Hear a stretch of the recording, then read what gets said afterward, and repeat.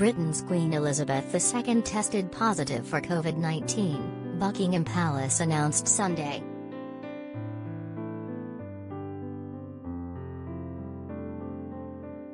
The palace said Britain's longest-reigning monarch, 95, is experiencing mild cold-like symptoms and that she expects to continue light duties at Windsor Castle over the coming week.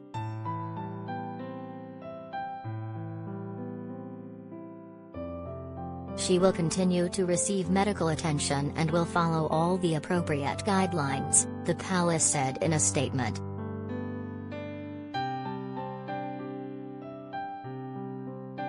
The Queen is fully vaccinated, having received 3 shots of a coronavirus vaccine.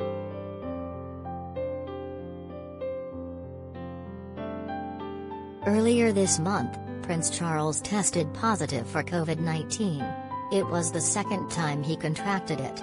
4 days later, Duchess Camilla has tested positive for a breakthrough case of COVID-19.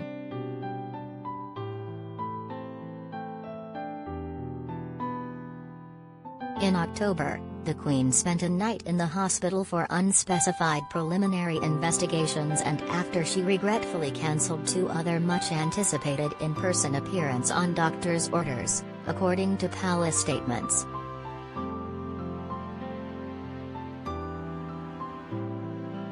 She then spent 2 weeks resting at Windsor Castle where she has mostly been living since the start of the COVID-19 pandemic in spring 2020.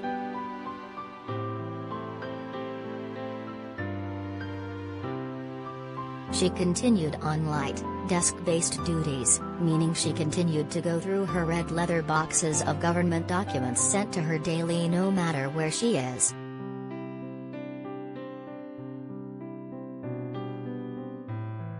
Maria Puente and the Associated Press contributed.